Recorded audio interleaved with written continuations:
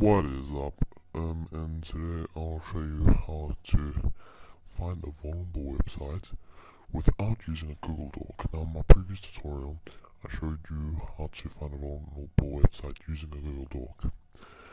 Now in order to find a vulnerable website without a Google Doc, you need to go to punkbuster.hypergray.com.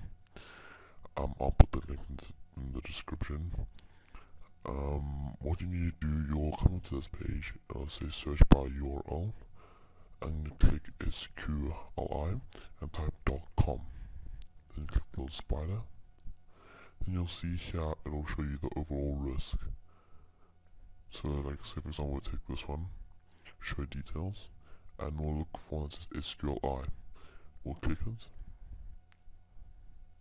and here we go, see, SQL error. You can use this to basically hack into websites using SQL injection or any other method you want to use. And that's pretty much it. You put it in a